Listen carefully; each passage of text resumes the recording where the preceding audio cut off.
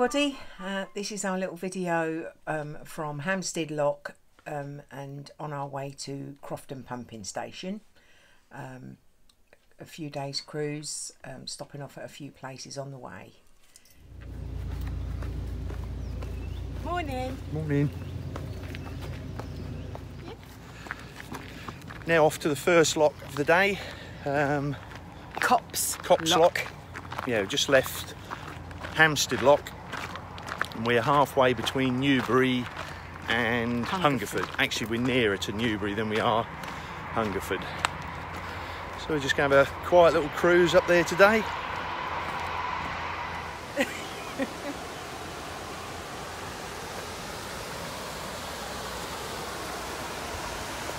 Yeah, boat has just come down, so hopefully all the locks are going to be set in our favour.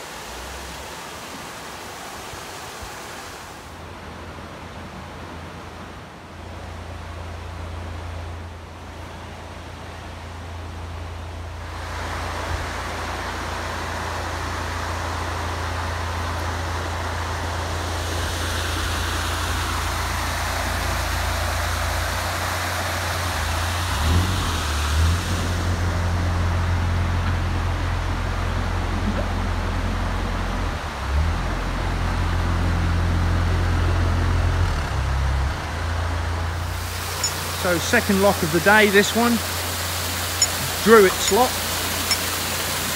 chief lock keeper, Druitt's Lock.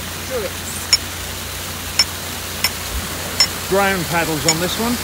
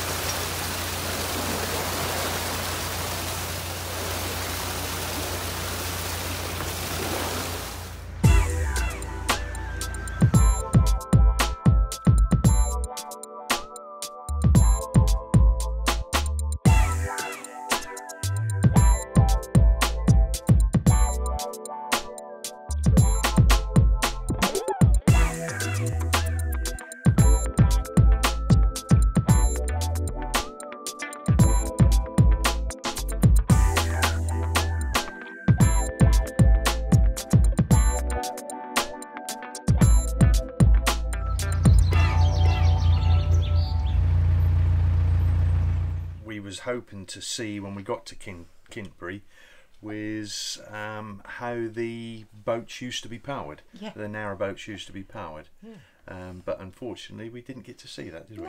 No, it was not sort of working that day. Yeah, and what we've got here, what we just passed, is the Kennet Boats Company horse-drawn pleasure boat. It runs, I think, from Easter through to September. Can be done for bookings. Yeah, so the Kennet Horseboat Company, there's the phone number there, and I'll put a link to the website so anybody interested can check it out.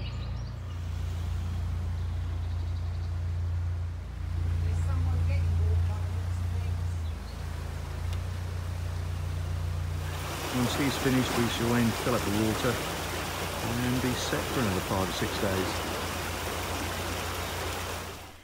Yeah, and Mark had his first... Well, I say me, we had yeah, our very scary moment in a lock, and it just well, it brings home. You've only got to take your eye off the ball for a second, and how things can go drastically wrong. Luckily they didn't. It resolved itself, but you know it could have been nasty. Yeah, very. Well, we're now at Brunsden Lock.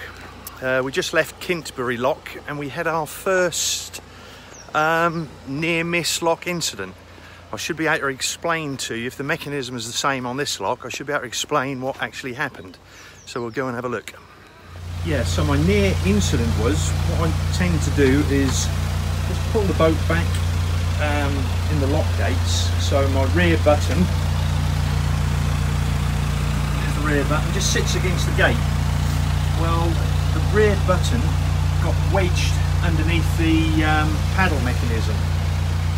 So the water was going up and the back of the boat was staying where it was, with the potential for that to get swamped. But luckily the chain broke, one of the chains broke on the rear button, so no harm done.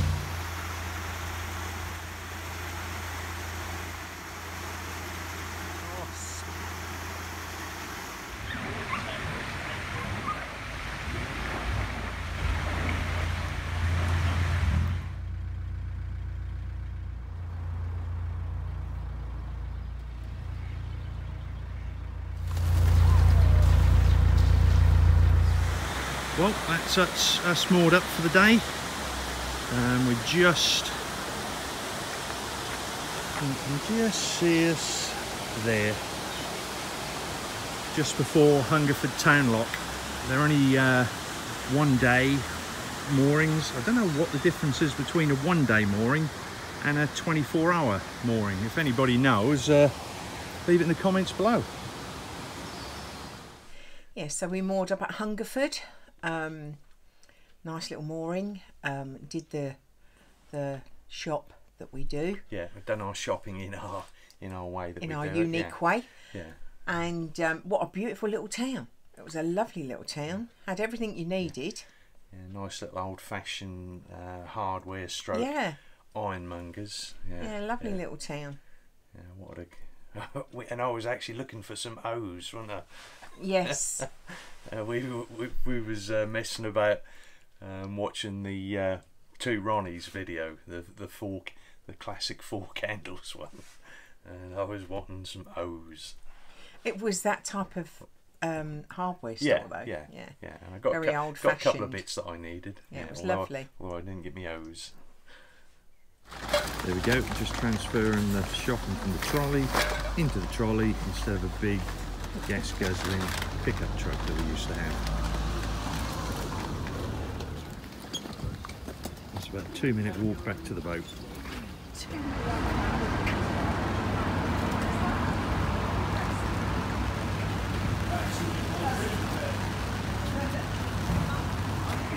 And when we left Hungerford, we're cruising along, and you tend to recognise boats that you've either seen by watching people's YouTube channels, or you've passed various boats. And I'm looking at this boat, and I think I recognise this, and I see this bespectacled, mustachioed face peering out the window, and it was Mark and Julie from We're on the Move. They've got their own YouTube channel.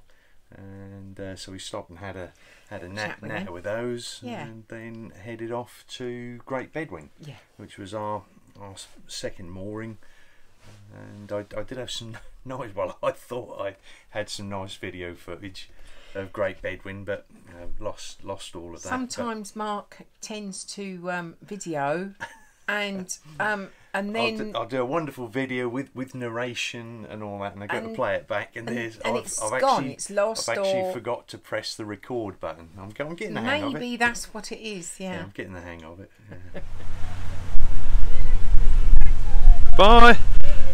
And bumped into Mark and Julie from We're on the Move, who are not on the move because today we're on the move. Anyway, while I was there, Mark and Julie contacted us about meeting up for a drink in the pub. And Jono had been a little way behind us, so they got in touch with Jono. They then went and picked Jono up, and we had a nice couple of hours in the pub, putting the world to rights. It was wonderful. Yeah, that was a beautiful afternoon. That was a lovely afternoon. Really nice. Whilst in the pub socialising, I'm not allowed to video, so no. I've actually got. You're going to have to take my word for it that we met up those guys. Yeah. Well, we've got photographs. Yeah. So it's just, I think videoing while you're all having a lovely chat is just a little bit imposing. And editor-in-chief, so I have to do what she says. Otherwise, Mark would have his phone in his hand constantly.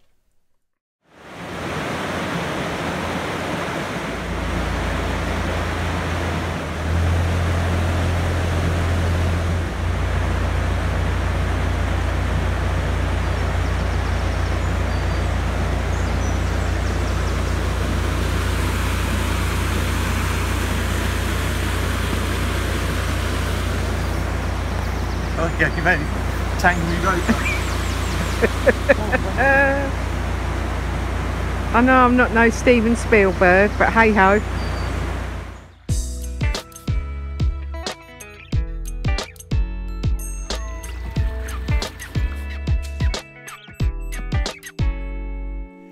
Then we left Great Bedwin. Yeah, and headed for Crofton, the pump house. Apparently there is wonderful. Deb didn't find it as wonderful as I did. No, no. Well, it looks like I'm in the right place. So anybody planning to come to Crofton Pumping Station, you get in this pound here. There's plenty of moorings with rings, and the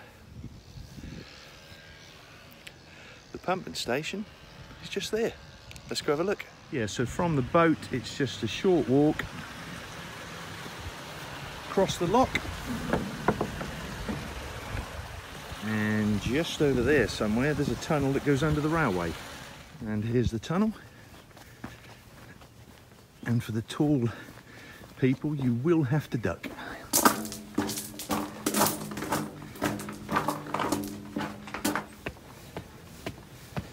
There you go. Now if you've ever wondered what's in a Lancashire boiler, let's have a look.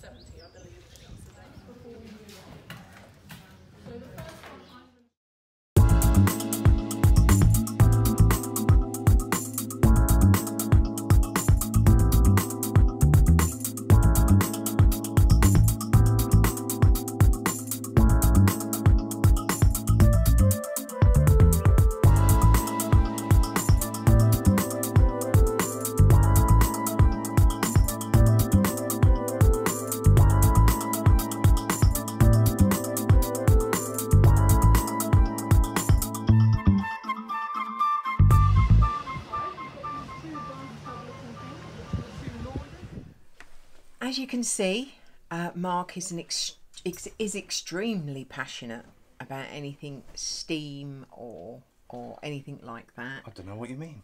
And also that Fred Dibner is his idol. I can't believe you just said that. Deb's going to try and look interested at this bit, and I'm going to keep it as brief as I can, really brief, because editor-in-chief has told me I've got to keep it brief. Just to explain why the Crofton Pumping Station is there. Yeah, so basically the Kennet Avon is made up of three sections really. You've got the River Avon from Bristol to Bath. You've got the River Kennet from Reading to Newbury. So then from Newbury to Bath, the man-made section is the Kennet Avon, but the whole network is called the Kennet Avon. And the summit level of that man-made section is between Crofton and Burbage, and this is, I think it's about 450 metres above sea level, way higher than any sort of natural water source. So they originally planned on building a 2.5 mile tunnel, and he came up with another idea of putting in a system of 12, then reduced to 10 locks going up. But obviously we needed, I say we, I weren't there, they needed a way to raise the water. The reason they put the pumping station where it was the availability of fresh water.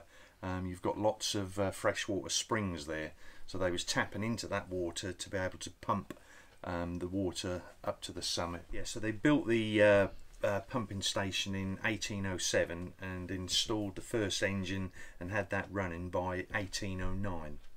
And the second engine that went in was a Boulton Watt engine, and that was in and running in 1812, and it is still running today.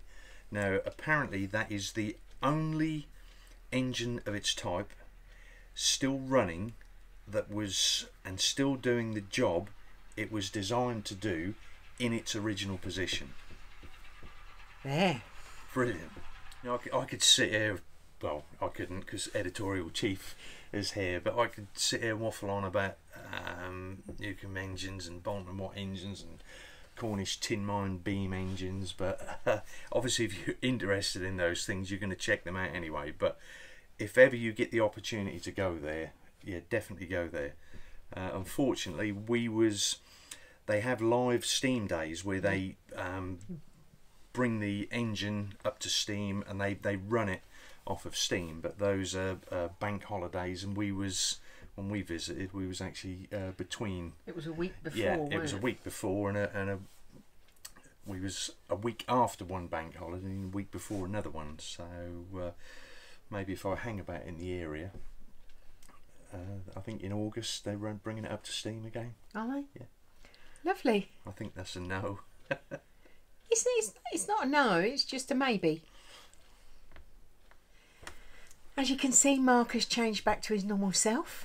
Yes, so I think that covers it for this little vlog. Yes. If you enjoyed it, hit the like button. If you haven't already subscribed, please subscribe. The little bell thingy, press that, and then you get alerted for when we do another one. And that's it, really. Yeah, Yeah. I think that is. So, see you next time. Yeah. Bye.